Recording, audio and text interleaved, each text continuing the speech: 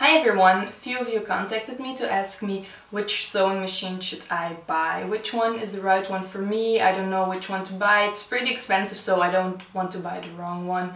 I completely understand. So I was thinking about a few tips that I could give you. The first tip is go to a sewing machine store. You will have a wide range of sewing machines you can choose from, so that's always a plus if you have more choice.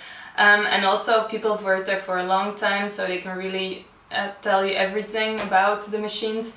And at some places, if you buy your sewing machine there, you will get a free class, so they can tell you everything about your sewing machine. Then next to that, you have to ask yourself a few questions. The first question is like, what do I want to make? Do I want to make skirts, dresses, or maybe I want to make a jacket or a backpack? I don't know, just think about what will I actually be making with the machine. And the second one is, how much time will I spend behind that machine?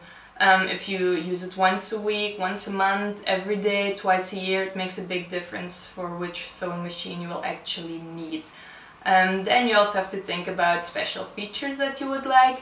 Would you like to have an alphabet included so you can stick your children's names and stuff so they don't lose it all the time, or if they lose it, people know who it belongs to?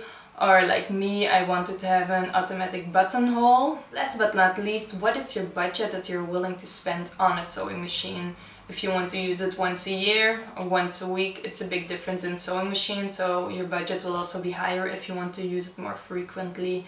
So just take a pen, write down all the answers to all the questions. You can also find the questions on my blog, and then take your paper, go to the sewing machine store and buy a great sewing machine.